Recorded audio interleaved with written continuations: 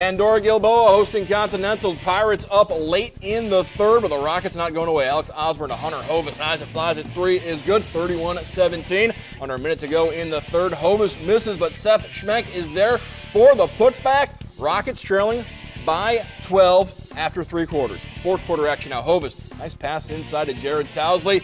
Big man cuts the lead to 10, but the Pirates come roaring back. Wade Stauffer ahead to Jacob Williams. Strong take for the lay-in. Back up to a 12-point advantage, and then Stauffer goes inside, and Gabe Williams turns, scores, draws the foul, would make the free throw as Continental wins 50-29 at the launch pad.